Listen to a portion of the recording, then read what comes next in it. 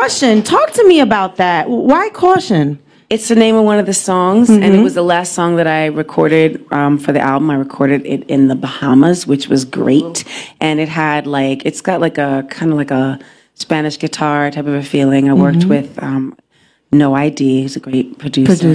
And yeah, so it just sort of like became like a favorite of mine. I was like, you know what about calling the album Caution? Because it was, fresh in my head when I turned in the album was the last song I did. So we just did it, and we've done some fun things with like the Caution tape. Right, I saw that. That's released. What is it? The Distance and Runway. So what made you want to work with him? Like, are you a big EDM fan? Well, actually, it's an interesting story. I was working with my friend Pooh Bear, who's a great songwriter. Yeah. We were collaborating on a bunch of different things with a lot of different people, and he was like, my boy, you want to come in here, da, da, da. So he brought Skrillex in, and we met, and I loved him. Like, he's just such a good person. He's super talented, and the first song we did was The Distance, featuring Ty Dolla $ign.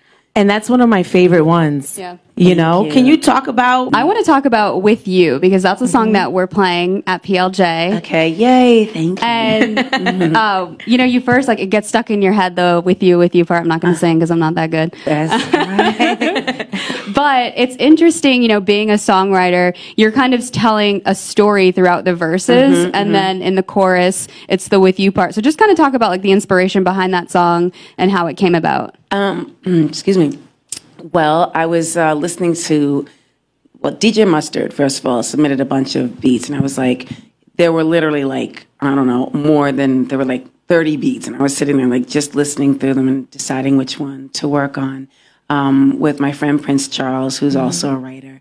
And we both gravitated towards that simplistic, the piano, and just the simplistic track. And I was like, this feels big to me. It's just something that feels like we could write something important over it. So it's kind of like me being the narrator, taking you through a story.